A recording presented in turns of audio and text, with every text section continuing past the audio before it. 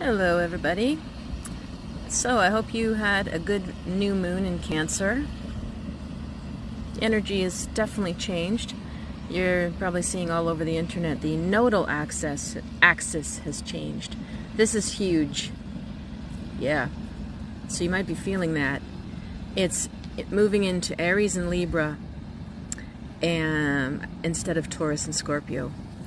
So we're looking at about a year and a half of those themes of Aries and Libra.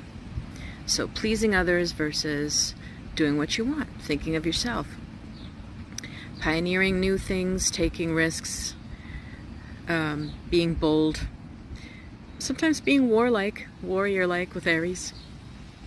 Sometimes it takes that if you want to forge a new life versus the Libra side.